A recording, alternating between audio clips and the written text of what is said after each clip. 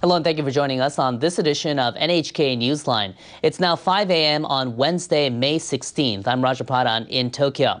We begin this hour on the Korean Peninsula, where North Korea has announced it'll suspend its high-level talks with the South, scheduled for Wednesday. The talks between Seoul and Pyongyang were the first to take place since the Inter-Korean Summit on April 27th. North Korean state-run media says the country has no choice but to suspend the talks with the South due to the ongoing U.S.-South Korean military exercises that went against the trend of warming inter-Korean ties. The meeting was due to focus on plans to implement the declaration from the summit, including promises to formally end the Korean War and seek complete denuclearization of the Korean Peninsula. And we will be bringing you more details as we get more information. U.S. researchers say they've detected evidence that Pyongyang has begun dismantling its nuclear test site less than a month before President Trump and North Korean leader Kim Jong-un meet in Singapore. Analysts at Johns Hopkins University say satellite images taken on May 7th show buildings near the nuclear facility have been destroyed. That's where 5 of the past 6 nuclear tests were conducted. Another image shows 2 key buildings, including what look like an engineering office and a compressor building, have also been demolished. On Saturday, North Korea invited the United States and other foreign media to observe the final dismantling of its facilities set to take place between May 23rd and 25th.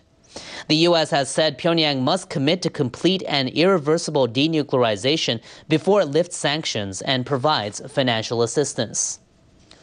The head of the UN Food Agency is appealing for international support for children in North Korea. He says the situation isn't as bad as in the 1990s when people were starving, but children are malnourished. David Beasley is the executive director of the World Food Program. He visited North Korea earlier this month and said not enough food is being produced due to floods and droughts. Beasley pointed out the level of international aid to the north has plunged. No child should suffer the consequences of political decisions.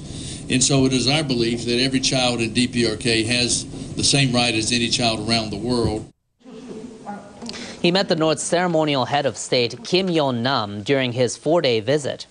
Beasley said he saw a genuine desire among North Koreans to be more open and engage in frank and candid discussions.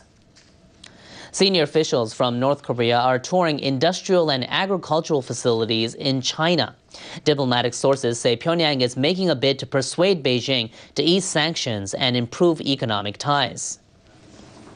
The delegation from Pyongyang includes the vice chairman of the Workers' Party's Central Committee. The group visited an agricultural research facility as well as the Chinese Academy of Sciences. It's believed they're also set to make a study tour of rural economies. Japan's foreign ministry says the country has been facing its harshest post-war security environment, pointing to North Korea's nuclear and missile development. It says Japan should work with the United States and South Korea to make sure the North denuclearizes completely. The ministry presented its annual report on Tuesday to Japan's cabinet. The report refers to next month's historic meeting between the American and North Korean leaders. It says Japan, the U.S., and South Korea should push Pyongyang to abandon its weapons of mass destruction and its ballistic missiles. The report highlights Japan's efforts to monitor the suspected transfers of goods between North Korean and foreign vessels. The transfers violate UN Security Council resolutions. The government's top priority remains the abduction issue. It says at least 17 of its citizens were abducted by North Korean agents during the 1970s and 80s.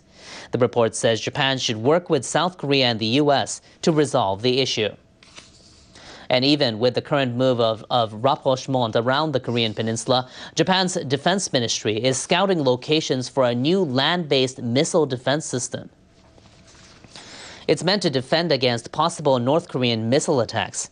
The government plans to install 2 American-made Aegis Ashore units by fiscal 2023.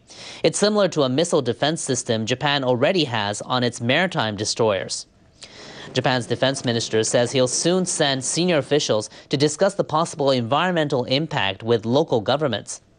Akita Prefecture in the north and Yamaguchi Prefecture in the west are being considered as locations for deployment.